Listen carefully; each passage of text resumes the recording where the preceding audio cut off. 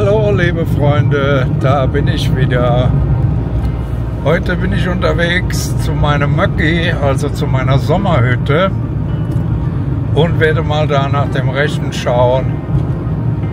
Ja, kleine Bestandsaufnahme machen, schauen, ob da keine Bäume umgefallen sind im letzten Winter und vor allem schauen, ob die Straße schon befahrbar ist.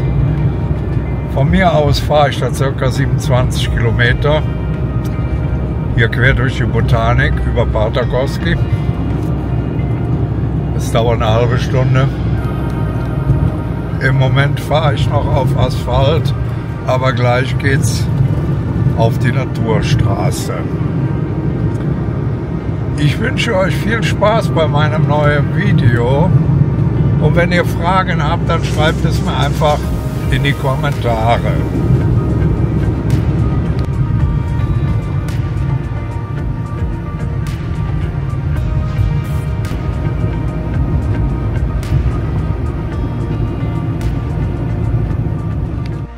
So, wir sind jetzt hier am Seimer See, und wie ihr sehen könnt, ist der Seimer zum Teil offen.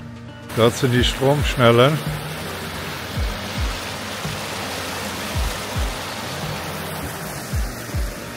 Dort hinten ist das Restaurant Patanranta. Kann man sehr gut essen. Das letzte Mal war ich hier im Februar, und da war ich mit Micha vom Finnland Club hier und habe ihm einige Sachen gezeigt. Ich werde euch das Video, was ich letztes Jahr gemacht habe, von Bartakoski, hier oben mal verlinken. Ja, am Ende. Dann könnt ihr euch mal anschauen, wie das Ganze im Sommer aussieht. Ich habe hier auch im Winter schon gefilmt. Die Straße hier ist zum Glück noch nicht ganz aufgetaut, sonst wäre das ein einziges Schlammloch. Es gibt allerdings Stellen, da muss man unheimlich vorsichtig sein, wie hier zum Beispiel. Sonst haut es einen von der Straße.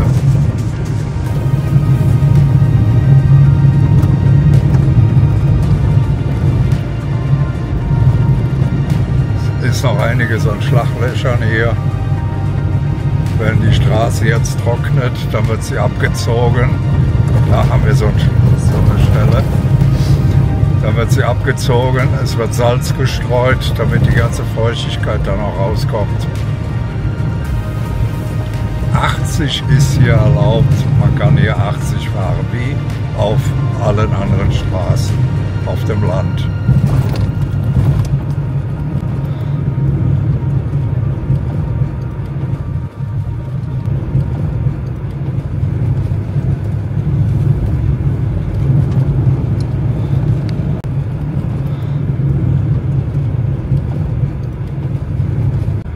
So, jetzt haben wir es fast geschafft. Es sind nur noch knapp 2 Kilometer bis zu meiner Hütte. Jetzt geht es nur noch durch den Wald. Hier laufe ich immer mit meinen Hunden. Und an meiner Hütte können die beiden frei rumlaufen. Eine gute Pilzgegend ist das hier, und Beeren. Hier lässt sich alles gut sammeln.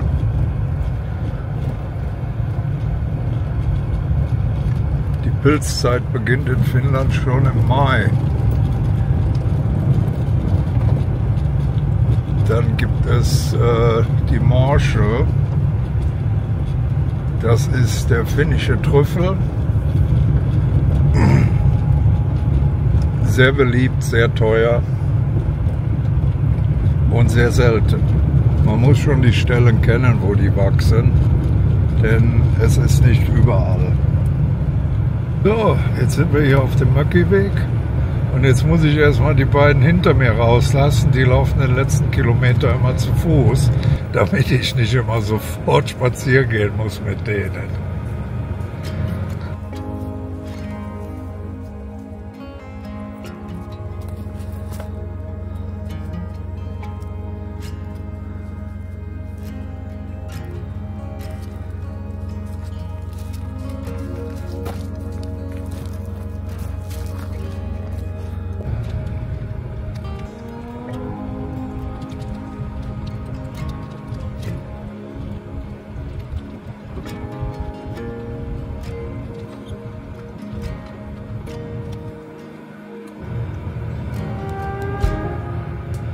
Ja, da liegt schon der erste Baum im Weg. Oder besser gesagt der zweite, den ersten habe ich schon weggemacht. Und da hinten ist noch jede Menge Schnee, da komme ich also mit dem Auto nicht durch. Da werde ich jetzt mal aussteigen und dann werden wir den Rest zu Fuß laufen.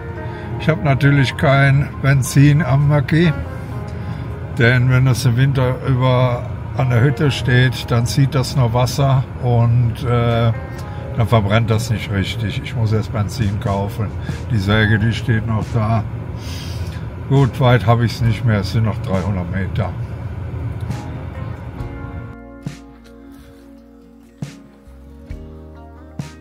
Ja, der Baum, der war morsch.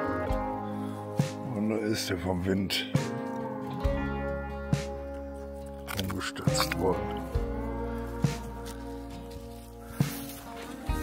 Da unten liegt noch jede Menge Schnee, da wäre ich mit dem Auto gar nicht durchgekommen. Jetzt muss ich jetzt mal gucken, dass ich hier meine langen Beine durchbekomme. Ein Prägel. Schaut mal hier. Der Baum hat in den ganzen letzten Jahren den Stein mit nach oben gezogen. Was das für eine Kraft ist, das ist Wahnsinn. So, da hinten steht mein Auto und wir gehen mal weiter.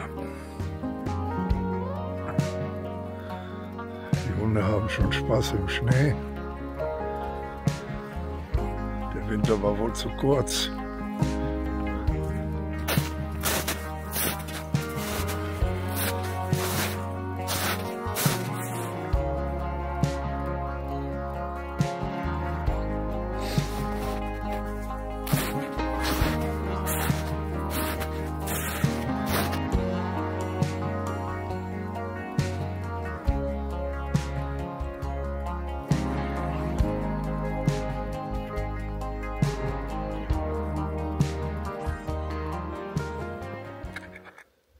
Na, hört ihr die Ruhe? Lauscht mal.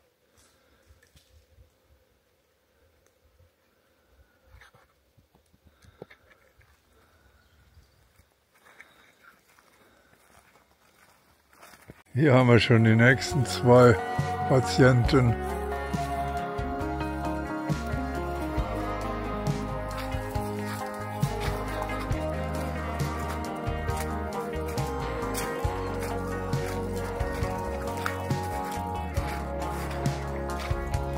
Da ist mein Klo.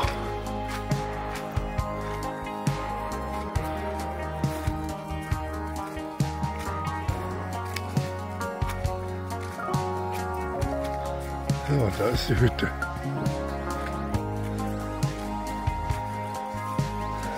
Gut. Und der See ist im Hintergrund.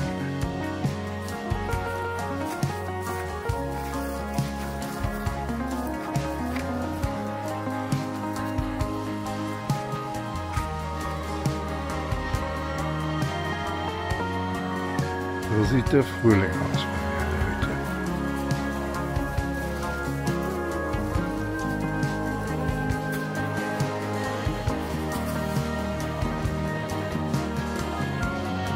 An meiner Hütte gibt es keinen Strom aus der Steckdose oder aus dem Netz. Und fließend Wasser habe ich auch nicht. Das heißt, mein Wasser muss ich aus dem See holen. Und das Trinkwasser bringe ich in Kanister mit. Ja. Im Prinzip kann ich auch das Wasser aus dem See trinken. Das hat Trinkwasserqualität, wird immer getestet. Aber mein Strand, der ist, mein Ufer, das ist sehr lang, dann hätte ich laufend Sand zwischen den Zähnen. Ich meine, ist zwar gut beim Zähneputzen, aber nicht so angenehm den ganzen Tag über. Ja, ich habe mir vor einigen Jahren, habe ich mir hier so ein kleines Stromkraftwerk gekauft. Da kann ich dann mein Telefon und mein Laptop und die Kameras mitladen. Ja. So, ich habe hier alles sehr einfach gehalten. Ich brauche hier keinen großen Luxus. Hier vorne steht der Grill noch. Ich habe hier im Bett einen Kamin. Hinter dem Kamin ist ein Gasherd und ein Gaskühlschrank. Das sind so die Hütten aus den 70er Jahren. Die einfachen Saunahütten. Damals war es also noch nicht so Mode, dass man sein Möcki am See hat. Nach der Arbeit sind die Finnen immer ans Wasser zum Saunieren und zum Schwimmen gegangen. Man muss sich vorstellen, wenn man vom Feld kam, vom Heumachen, da war man immer unheimlich dreckig, da hat man den ganzen Mist erstmal ausgeschwitzt. Ja, so, und meine Sauna, die habe ich hier. Ja, auch ganz einfach gehalten. Ja, da unten steht meine Motorsäge. Meine Werkzeuge sind hier. Kein Baum aufs Dach gefallen. Das ist schon mal sehr wichtig. Und im Prinzip könnte ich gleich auch erstmal die Sauna anschmeißen, denn Wasser bekomme ich. Ich muss dieses Mal kein Loch ins Eis machen, wie vor einigen Jahren. Da war ich auch am selben Tag hier, am 14., denn ich bin oft am 14. hier, das ist nämlich mein Geburtstag. Ja, und heute machen wir nur einen kurzen Ausflug. Ich gehe mit den Hunden gleich noch in den Wald. Und eine kurze Bestandsaufnahme mache ich hier. Checke eben ab, ob alles in Ordnung ist soweit und was ich an Werkzeuge brauche für Reparaturen. Die Terrasse habe ich während Corona angefangen, aber da war dann kein Holz mehr da, deshalb fehlen die Geländer. Mal schauen, ob ich es dieses Jahr fertig kriege. Wenn nicht, ist auch nicht schlimm. Ganz in Ruhe. Dort hinten auf der anderen Seite, da sind jedes Jahr unheimlich viele Schwäne. Vor einigen Jahren habe ich mal über 100 Stück gezählt. Und ich habe auch ein Video, wo ich die dann gefilmt habe mit der Drohne. Es war sehr interessant. Die waren hinten auf der Insel, die jetzt im Bild ist. Und die machen einen enormen Lärm. Man sollte es nicht glauben. Ja.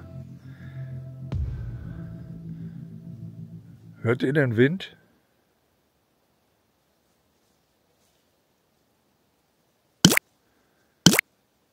Hier ist so leise, dass man manchmal von meinem Gimbal den Motor sogar hört. Ja, meine beiden Hunde, die laufen da hinten, die freuen sich natürlich total. Ja, die sind hier richtig zu Hause. Denen geht es hier unheimlich gut. Die können genug rumschnüffeln, wilde Tiere suchen, in der Elchkacke wühlen. Haben wir alles schon gehabt. Ja, und nachher werde ich mit denen noch mal ein bisschen im Wald gehen, mal schauen, ob ich die Stellen finde, wo die Elche genächtigt haben.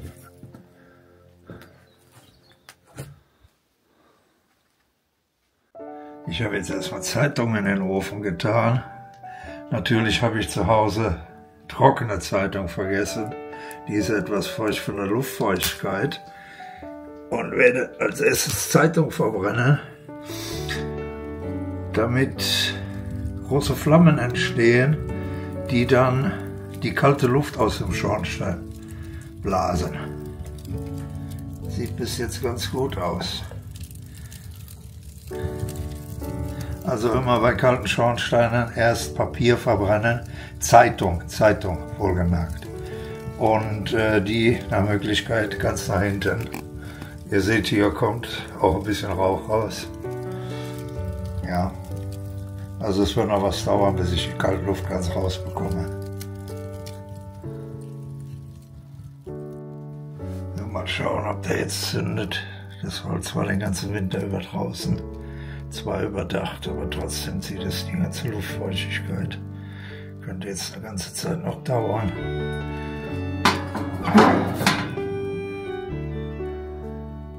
Wichtig ist, dass der Qualm erstmal abzieht.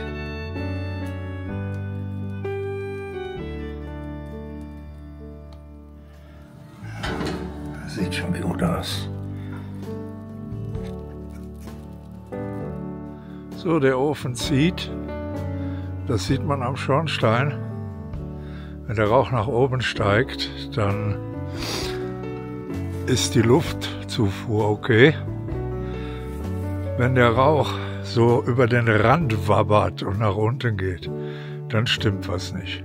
Kann natürlich auch am Luftdruck liegen. Ja, aber ich habe jetzt auch die Türe offen. Und wenn er wabbern würde, dann müsste ich die Türe schließen. Dann zieht er verkehrte Luft. Ich werde aber zum Ofen anziehen, werde ich noch ein extra Video mal machen. Weil das ist nicht einfach, wenn die Öfen alle nass sind. Oder beziehungsweise die Öfen, die Schornsteine. Ja, und ihr seht den Qualm, der ist weiß. Das Holz ist etwas nass, etwas feucht. Dementsprechend riecht der Qualm auch. Zum Anzünden benutze ich Nadelholz und 2 Scheite Birken. Das Nadelholz zündet schneller, entwickelt schneller Wärme und schiebt die kalte Luft aus dem Schornstein. Und Birkenholz hat mehr Energie, mehr Heizwert und der erhält dann die Wärme. Das erhält dann die Wärme.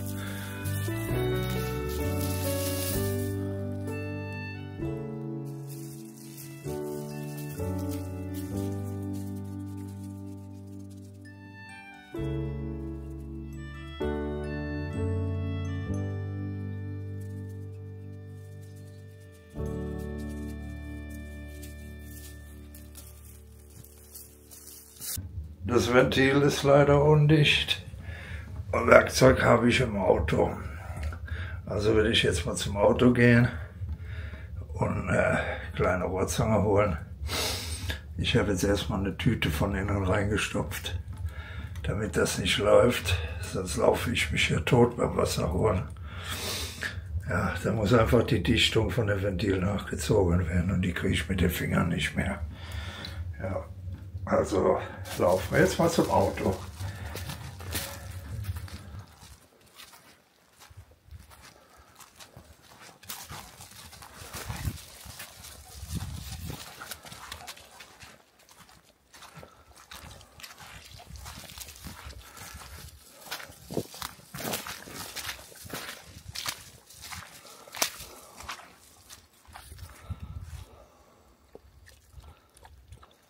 Das Ventil ist jetzt dicht.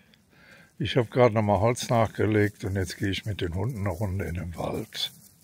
Ich glaube, dass ich neues Holz reingetan habe, das sieht man hinter mir.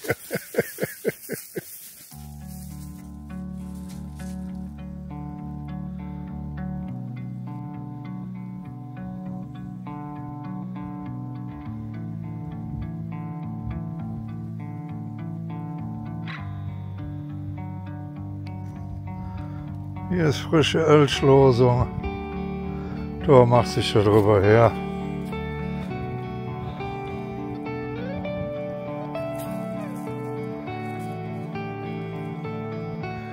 Das ist die Gegend, wo die Elche immer nächtigen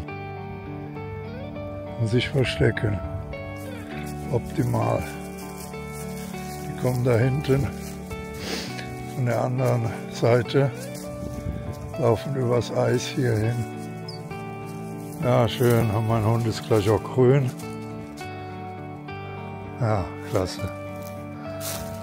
Das sind Waldhunde.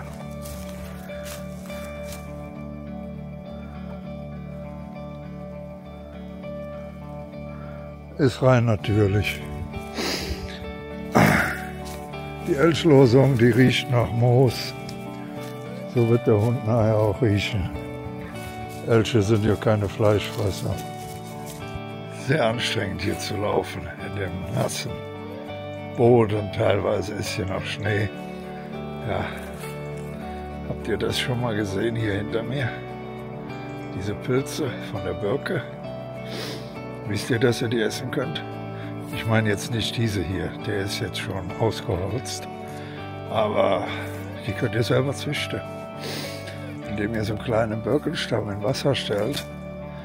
Ja, zum Sommeranfang. Die zieht dann Wasser und dann werden dann irgendwann Birkenpilze wachsen. Und die könnt ihr essen. Die sind absolut genießbar. Schmecken sehr gut. Müsst ihr mal ausprobieren. Eigentlich wollte ich hier durch. Aber der Schnee ist zu hoch. Das sind ein paar hundert Meter und das ist für mich enorm anstrengend. Und jetzt hinter diesem kleinen Hügel, der ist Sumpfgebiet. Das wird auch zu schwer. Also gehen wir in eine andere Richtung.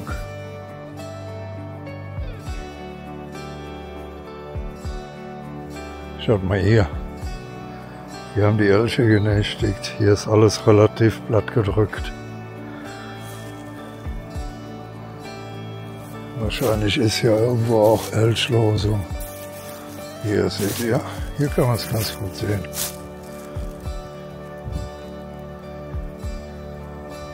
Da hinten sind auch Spuren.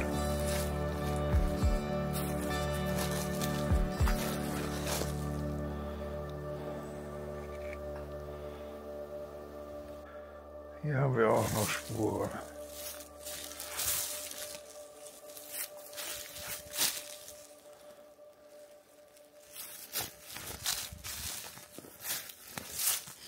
Diese ist noch relativ frisch.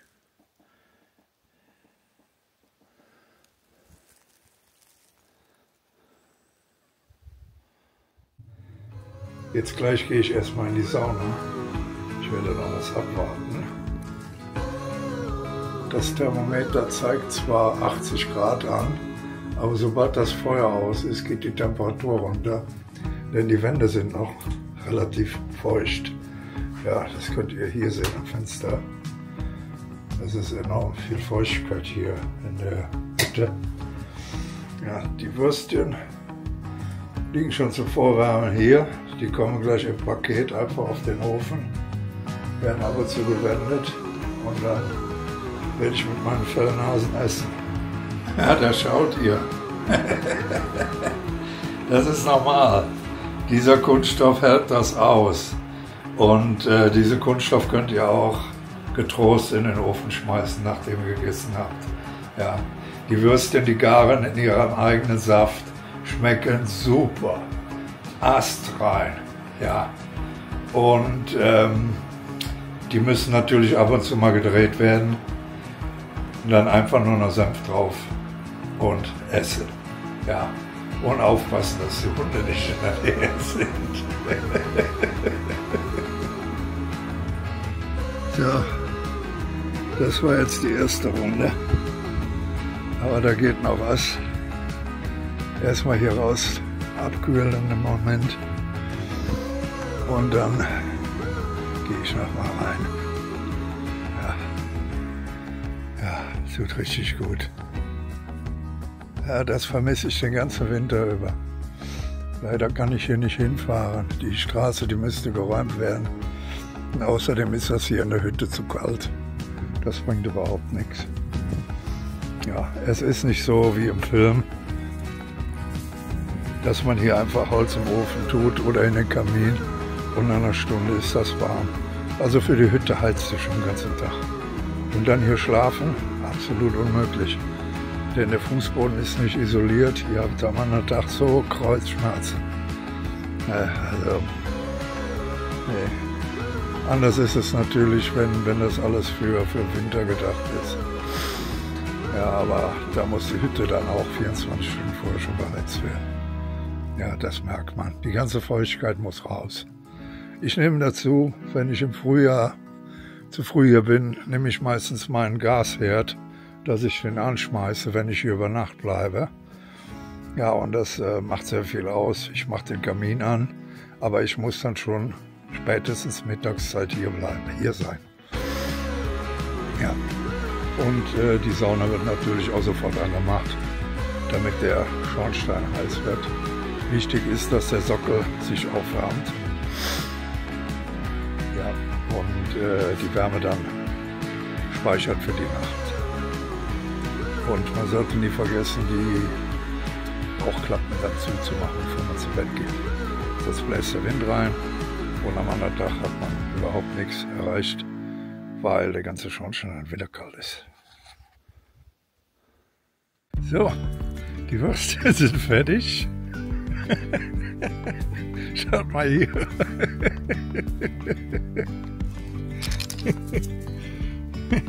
Ist am Rumschnüffeln. Ja, so, hier habe ich die Würstchen. Ja, was sind es mit der Kamera? Guck mal hier. Die stehen schon hier.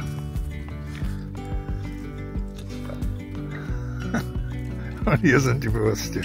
Sehr gut aus, sind noch sehr heiß. Unheimlich heiß. Und die duften. Ja, guck mal her hier. So, mein Boys. Gerda sitzt ganz brav, sie sitzt selten. Ja, gut. Gut, wir werden jetzt erstmal essen, ganz in Ruhe. Jetzt geht es langsam Richtung Heimat. Wir fahren gleich noch durch Sauna. Da könnt ihr noch einen Blick drauf werfen. Und dann geht es auf die Bundesstraße. Denn die Schotterpiste fahren wir nicht mehr zurück. Jetzt sind wir einfach zu holprig. Und ich muss mir nicht die Stoßdämpfer noch kaputt hauen. Das ist immer so blöd, das kostet dann auch Geld. Das Spiel kennt man schon hier. Gehört zum Standard in diesem Leben. Ja. Meine beiden Fifis, die meinen, wir gehen jetzt noch eine Runde spazieren. Ja. Das Auto habe ich hier noch drehen können. Zum Glück ist der Boden so fest, dass das ging. Ich meine, gut, die Straße habe ich selber gebaut. Da bin ich den ganzen Tag mit der Rüttelplatte zweimal hoch und zweimal runter marschiert. Ja, also die muss halten. Wird jetzt im Sommer wird die nochmal abgezogen. Da hole ich meinen Traktor. Da wird die abgezogen. Das konnte ich wegen diesem Baum nur leider nicht. Da wisst ihr, das mag ja gut. Wegen dem Schnee wäre ich sowieso nicht weitergekommen. Jetzt muss ich den ganzen Schwung Klamotten muss ich jetzt hier lassen. Ja, die habe ich jetzt hier drunter unter die Fichte. Da kommen noch ein paar Zweige drauf. Und da geht auch keiner dran. Ja, denn hier ist ja auch keiner. Ja, die Bäume sind zwar markiert, hier wird der Wald ausgedünnt, aber es ist noch zu feucht. Gut, ich werde jetzt hier noch ein paar Fichtenzweige suchen, das Ganze eben abdecken und dann fahren wir hoch auf die Straße und dann zeige ich gleich das Nehme. Ja, in dieser Gegend, wo wir gerade waren, wo meine Hütte ist, bin ich quasi aufgewachsen. Dort hinten gibt es einen Gasthof, der Zimmer vermietet für kleines Geld. Und dort hinten sieht man jetzt auch sehr schlecht dieses rote Haus, da habe ich 10 Jahre lang gelebt. Aber das werde ich euch alles noch in Ruhe zeigen in einem nächsten Video. Jetzt fahren wir durch Nehme nach Hause.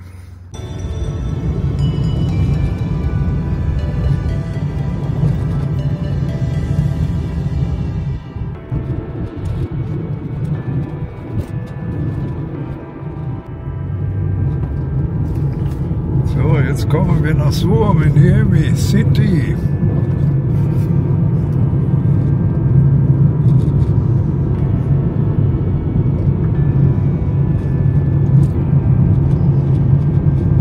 Hat angefangen zu regnen.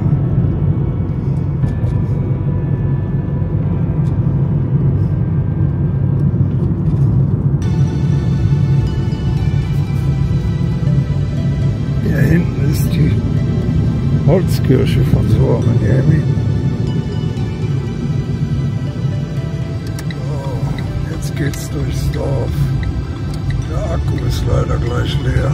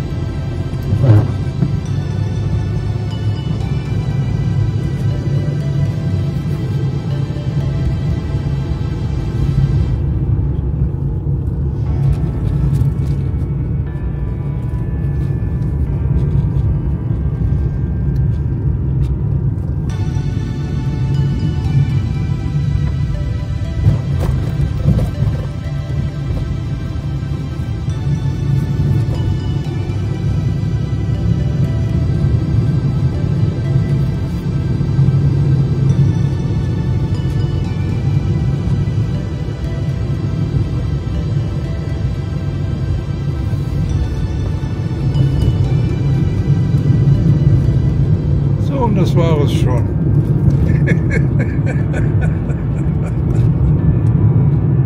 Das hinter mir ist der obere Kurlimor. Und dort hinten in dieser Richtung liegt Savitapale. Ihr könnt sehr gut sehen, das Eis ist hier auch schon langsam am Auftauen. Und so wie das aussieht, denke ich mal, dass nächste Woche hier alles offen ist, dass man wieder Boot fahren kann. Die Enten sind schon am Paddeln. Ja, dort hinten auf der Insel, da habe ich mein Haus gebaut. Und früher habe ich dort in diese Richtung gelebt.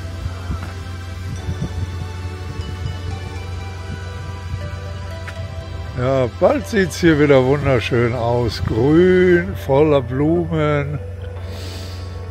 Ja, liebe Leute, jetzt sind wir auch so gut wie am Ende angelangt. Ich werde euch noch ein bisschen von der Fahrt hier zeigen. Ich hoffe, es hat euch gefallen. Lasst mir bitte einen Daumen nach oben da. Schreibt mir in die Kommentare, was ihr mal gerne sehen möchtet und ob es euch gefallen hat. Wenn ihr mich noch nicht abonniert habt, dann abonniert mich doch einfach. Dann sehen wir uns auch wieder. Ja? Ich wünsche euch noch einen schönen Tag. Bis demnächst.